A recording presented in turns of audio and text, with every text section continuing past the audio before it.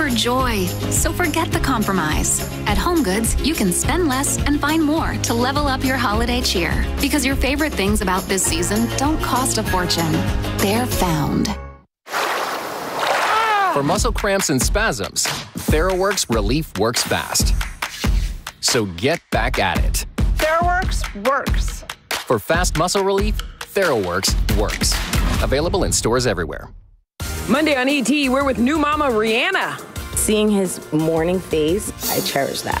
Riri talks motherhood, new music, and Super Bowl. We are so excited for this. I can't believe I even said yes. Listen, thanks to Noah for joining my Handsome Man's Club today out here. NCIS Hawaii airs Monday nights on CBS. Island air has gotten to his head. Happening now. Most of us dry this Friday evening. However, there is one part of our area that has slightly higher odds of seeing showers and thunderstorms. I'm going to talk about that and the noticeable changes for the weekend in just a bit. The fallout continues today after former Spurs guard Josh Primo is accused of indecent exposure. Coming up, we'll tell you how the Bexar County Sheriff's Office is now getting involved in the case. We are live at 5 right here at Comalander Stadium to bring you the big game and our big game coverage. Number 5 Brandeis against number 7 Reagan to decide who wins the district title in 28-6A. The News at 5 starts right now. First at 5, new developments in the Josh Primo case, and it involves a potential criminal investigation. The former Spurs guard suddenly cut from the team a week ago today, and since then has been accused of exposing himself several times to a former Spurs employee. RJ Marquez is live at the AT&T Center, where the Spurs will hit the court for the first time since a lawsuit was filed in this case. RJ. Yeah, that's right, Steve and Ursula. We are actually in the media room getting ready for Greg Popovich's pregame media availability in just a few minutes. But going back to this investigation by the Bexar County Sheriff's Office, this is a preliminary investigation against Josh Primo, and this comes just 24 hours after we learned that Dr. Hillary Couthen, a former Spurs sports psychologist, has accused Josh Primo of exposing himself to her multiple times and filed a lawsuit in this case, naming him as a defendant and the Spurs as well. So the Sheriff's Office says they are in contact with the alleged victim in this case, but did not specify if that was Dr. Couthen or give us any more details about their early findings. Primo is accused of indecent exposure, but has not been hit with any criminal charges. Houston attorney Tony Busby filed the lawsuit, again naming Primo and the Spurs organization as the defendants in this case. The suit claims that Primo exposed himself to Couthen a total of 9 times, dating back to December. Busby says the Spurs covered up his actions for months. Today's news was something Busby said he had hoped would come from yesterday's press conference. There will be a criminal complaint filed for multiple counts of indecent exposure against Mr. Primo, and we expect the authorities to prosecute. We expect them to prosecute. To the extent she is able to as a licensed professional, Dr. Couthen will participate in those proceedings. So we reached out to Sheriff Javier Salazar about this, but we were told that he was not available for any further comments. So we're waiting to hear from the sheriff on this case here. The Spurs have said that they disagree with the accuracy of the facts, details, and timeline in that lawsuit and will let the legal process play out. Steve and Ursula? RJ, before you go, another question that was brought up after this press conference was how many people knew about these claims and for how long. Has any of that been cleared up? Well, there was a detailed timeline in the lawsuit, but again, the big question, Steve, was whether Greg Popovich, head coach Greg Popovich, was aware of these claims. And tonight, again, this could be the first time we hear from Pop about this specific press conference or the lawsuit. Again, the lawsuit claims that Dr. Couthen specifically asked for Coach Pop to be made aware of or be informed of these claims, but she and neither Tony Busby said that they were not clear if that would ever happen. And he's now speaking for the first time later today in just a little bit, but we do not know if he will address this at all. I'm sure that there will be definitely some questions, as there's still a lot of things that need to be cleared up when it comes to this case. But that's what the latest we have here from the AT&T Center. Back to you guys. Thank you, RJ. We'll stay on top of that story. So did the minutes waiting for help at Robb Elementary take lives? Could more people have been saved? These questions may soon get some answers with a new Texas Rangers investigation. The Rangers now working with a doctor out of Austin, trying to determine whether any of the 21 gunshot victims could have survived their injuries. had help come sooner. According to the Texas Tribune, 4 victims, teacher Eva Morales, and 3 students, Jackie Casares, Jose Flores, and Javier Lopez, all had heartbeats when they were taken out of those classrooms on that fateful day. In an interview last month, the medical examiner on duty in Uvalde believes that they could have survived if first responders didn't wait more than 70 minutes to go inside the classroom. Well, now Texas doctors are going to take a look at all 21 autopsies and see if that is true. This could take months. It's not clear how much this finding will impact the state's criminal investigation that's underway. Americans now 4 days away from casting the final votes in the crucial midterm elections that will determine the balance of power on Capitol Hill. As key Senate races tighten up, the campaign trail is only heating up. President Biden saying everything is at stake in these races, while at the same time, former President Donald Trump hinting that he's going to make a third run for the White House. ABC's Justin Finch has a look at how some states are making sure voters feel safe enough to hit the polls. In a closing case to voters in California and New Mexico, President Biden declaring democracy is on the midterm ballot. There's too much political violence. There's too much intimidation. That risk of politically motivated violence is top of mind for many Americans, according to new polling from ABC News and The Washington Post. That polling finds 88% of adults are concerned that the nation is at an increased risk of political violence, with political division so starkly split. The poll comes 1 week after a man allegedly looking for House Speaker Nancy Pelosi broke into her California home and brutally bludgeoned her husband with a hammer. New York Governor Kathy Hochul telling CNN she's concerned about the spread of radical ideas.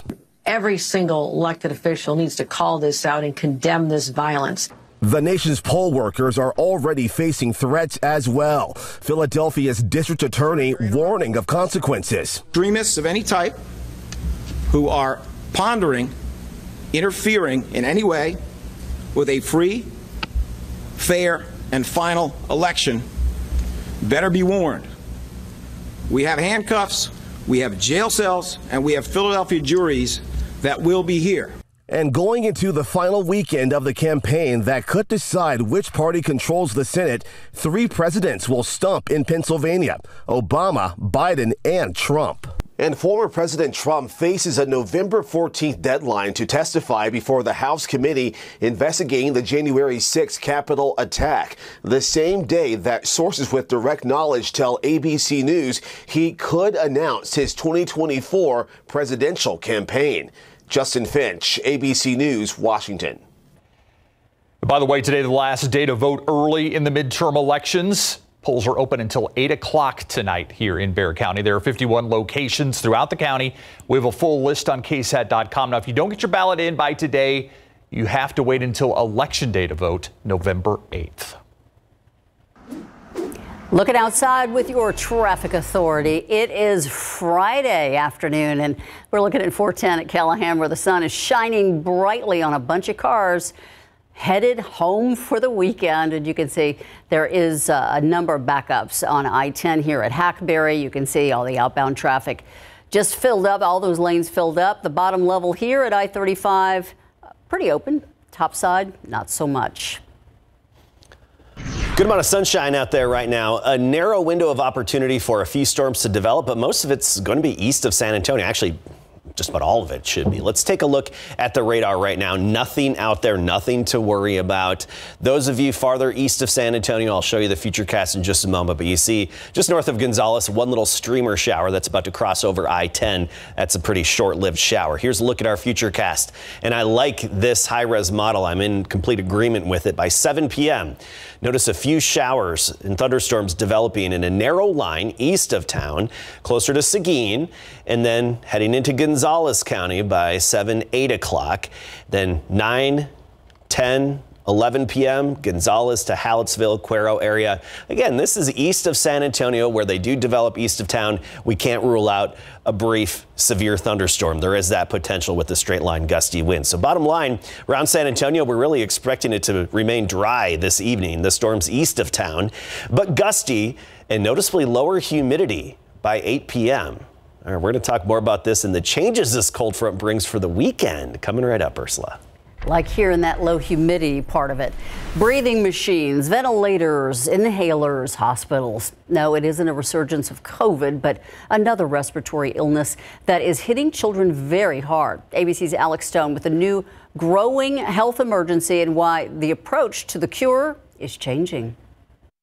At children's hospitals nationwide, the flow of children who are struggling to breathe is growing rapidly. One part of California declaring a state of emergency. We're seeing the younger kids requiring admission to the hospital. RSV cases hitting a 2-year high, twice as many cases as this time last year. We've seen about a 500% increase in positive testing in children that have been admitted for upper respiratory infection. It's not COVID, but it could be a result of the pandemic. Doctors believe so many children were protected from getting RSV during social distancing and masking that now many are getting it all at once and at older ages because they didn't get it when they were younger during stay-at-home measures. In Michigan, a 6-year-old boy has died from RSV. Very, very few children die from RSV. And the kids that get that sick, it's usually a child who had an underlying illness. This week, our Ariel Reshef was inside the pediatric unit at Cohen Children's Medical Center in New York, which is working over capacity. When a child comes in with one of these respiratory illnesses, what's the course of treatment? We're giving a lot of support that often requires inhalation therapies, sometimes steroids, sometimes breathing machines like ventilators until the virus itself works its way out. 3-year-old Ella has been there since Sunday on a ventilator to help her breathe. How are you coping with this? As you can see, I'm trying the best and trying to keep high spirit for her. And today, Ella is making progress. She is off of the BiPAP. In Europe, a possible breakthrough. A monoclonal antibody injection has been approved that could protect newborns from getting RSV. We don't think that this is going to stop all infection from RSV. What this is really designed to do is stop RSV from being a serious disease and really causing those severe lung infections. That treatment is not yet approved in the U.S., but it could get approval here next year. Alex Stone, ABC News, Los Angeles. And we'll have more on the local surge of RSV cases coming up during the 6 o'clock news. Now to fire safety. Your home may be where you feel safest, but when it comes to fire, it's actually the most dangerous. Before you get out the space heater or cook the turkey, 12 on your side's Marilyn Moritz shows us what to do and what not to do to be fire safe. These sounds are proven to save lives. Working smoke detectors should be on every floor and in every sleeping space. The room where most home fires start, the kitchen. Cooking remains the leading cause of home fire and injuries, and it can be as easy as walking away from the stove and forgetting. Stand by your pan is a simple rule. But if you have a fire in a pan, fire experts say cut off the heat source and put a lid on the pan. If you don't have a lid, grab a cookie sheet and slide it on top. But never put water on a grease fire. For oven fires, keep the oven door closed. Turn it off and wait for the fire to go out. Have a fire extinguisher handy too. Cooler weather outside means more fire risk inside from burning candles, fireplaces with dirty chimneys, and space heaters. The vast majority of home heating deaths last year were the result of portable or stationary space heaters. We recommend looking for a model that turns off automatically if it gets too hot and which has a tip-over switch. Place them at least 3 feet away from furniture or curtains, and don't use extension cords or leave them on while you sleep. Outside, fire pits can be risky, especially in drier weather. Be sure to have an extinguisher and garden hose ready. And finally, no fires can get out of control quickly, so have a family escape plan before you need it. Marilyn Moritz, KSAT 12 News. The powerful jackpot, Powerball jackpot, hitting an all-time high. And for most people, winning is a far-fetched dream. But it turned into a reality for one man. We're going to show you a former gas station clerk on how it changed his life back in 1999. Coming up on the news at 6, more than a dozen pets found infested with fleas and without food or water. Investigators say they were able to rescue some of them. The plan they're forming to help get the rest in what's being described as a hoarding situation. Look at this. And one San Antonio councilman left his colleague in tears. Now the consequences he faces could include a censure or no confidence vote. But what is that? What would it mean? City Hall reporter Garrett Berger tries to find some answers. It's that time again where most people have Powerball fever. You bought your ticket? No. Yeah. Let's have till Saturday. True. All right. It is not the world's largest jackpot ever, but $1.6 billion might be pretty nice to have. Yeah. The last world record was $1.58 billion, also set by Powerball back in 2016. The jackpot has been growing for 3 months. The jackpot, the result of 39 drawings with no winner. The intensity seems to be increasing with each one. Got huge participation from, a large percentage of the US population once the jackpot gets really big. And that's what drives these big increases. By the way, the next drawing Saturday. If someone wins, they can choose to get the entire sum of money in gradual payments over 29 years or a lump sum payment of more than $782 million. It may seem like a dream, but became a reality for Timothy Schultz back in 1999.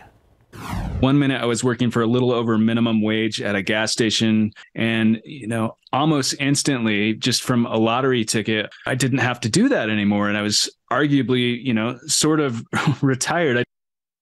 Yeah, he's living the dream. So what are the odds of winning like him? 1 in 292 million. So you're saying there's a chance? Not really. Not really. Yeah, 1 in 292 million. Not the best odds you can get. All right. Don't think about the math. I'm thinking our odds of rain are a lot higher than that, in the next week or so, maybe. Well, sprinkles and morning drizzle and fog, but not so much this weekend. And of course, we've been talking about the potential for thunderstorms this afternoon and evening, and really around town. I wouldn't count on anything developing. Main headline here: storms east of San Antonio this evening and tonight. Bottom line for us around town and surrounding communities, we're talking a windy evening, gusts up to 35 miles per hour, and the humidity falling off pretty quickly. And that's going to lead to a fall-like weekend. It was rather spring-like all week long with the mugginess, the morning fog, dampness. But this weekend's going to be very fall-like, just for 2 days. All right, let's take a look at the radar. And we talked about this earlier, really nothing out there, just one little shower far east of San Antonio. This is a streamer shower within the south flow off the Gulf of Mexico, north of Gonzales. Crossing over I-10 between Harwood and Wilder, that's all we have out there right now. Here's the big picture, and most of the action is off to the north of us. We're going to be right on the tail end of it for locations east of San Antonio. Tornado warnings, actually several tornado warnings in parts of east and northeast Texas right now. This red polygon, that box indicating the tornado watch, and even some severe thunderstorm warnings. That's where the real dynamics are right now, and that's where the main action is developing. And on the cold side of it, on the back side of this system, that blue, that's snow falling in the Panhandle right now. Amarillo and northward, they've got some snow. Here in town, we don't have much to talk about, just a thin line of clouds moving in right now with the cold front. Here's our futurecast. I know I showed it to you before. I'm going to show it to you again in case you missed it. 7 o'clock, a thin line of brief storms developing east of San Antonio, maybe even in Guadalupe County around Seguin. 8 o'clock starting to push eastward with the potential of some building southward a little bit closer to Floresville and Poth. 9 o'clock, it's far east of town, Gonzales, Hallettsville, Cuero area from 9, 10, 11 p.m. tonight. And this is actually the zone where we could have some brief severe thunderstorms with straight line winds being the primary threat. There's the off chance that we could have a severe storm or two. So of course, we're going to keep a close eye on it. I'll be here all evening, and when necessary, if things just start developing, even just east of town, I'll be hopping live on the KSAT Weather Authority app to keep you updated. You want to see the cold front? Pretty easy to spot it here on the temperature map. Look at this, Amarillo 36. That's with the snow right now. Alpine at 58. You get to Del Rio 78. Meanwhile, Laredo 95. Yeah, hello cold front between those two locations right there. Cold front's going to keep moving through, and with it, it's going to sweep away the humidity quickly this evening. I think by 8 o'clock here in San Antonio, you're going to be sitting in the stands at the football game and notice that abrupt change in the mugginess. Dew points right now in the 60s, but notice this drier air. Dew points in the 40s. That's behind the cold front. That's just a few hours away, and it's going to be making it here. And it's going to stick around for the weekend, a lack of humidity. So that's going to allow for cooler mornings, no fog for a change. We're not going to have that dampness in the morning over this weekend, and we'll just have a lot of sunshine. But by Monday, yeah, that humidity's back along with the morning fog and drizzly dampness as well. Tomorrow, we start the day at 53. A refreshing start to your Saturday, feeling like fall. Nothing but sunshine. 77 for the high temperature. Light and variable wind. Sunday, we pretty much repeat it. 52 in the morning, but 84 in the afternoon, and a bit of a breeze out of the south-southeast. And 7-day forecast really doesn't show any good rain chances, just that dampness starting up again every morning, starting on Monday. Highs in the 80s next week. Thank you, Adam. One of the guys relieved that there's no rain tonight, hopefully in our forecast, Greg Simmons. He joins us live now from Comalander Stadium, where there's a big game there tonight, Greg. Yeah, this is huge. I mean, the district title actually on the line on the final week of the high school football regular season. On the field right now, Brandeis getting ready for their big showdown with Reagan later. Both of these teams undefeated in district. When we come back, we'll have a live preview for you. Also, when we come back, one win away from the Houston Astros and their second ever World Series title. Coming up.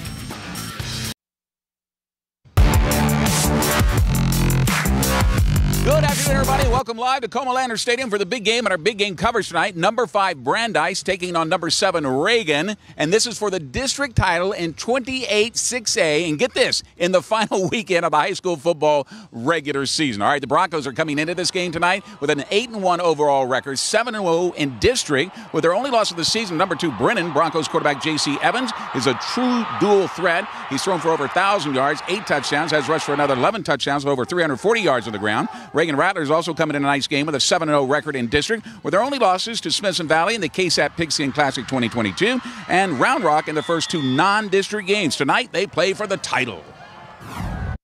We're feeling great. Whoever wins this game wins a district championship, and we wouldn't want it any other way. These are kind of games you dream about. We got Reagan in front of us. They're a really good team. They're really big up front. But we're just going to focus on us, focus on Brandeis football, and hopefully we come out 1-0 at the end of the week.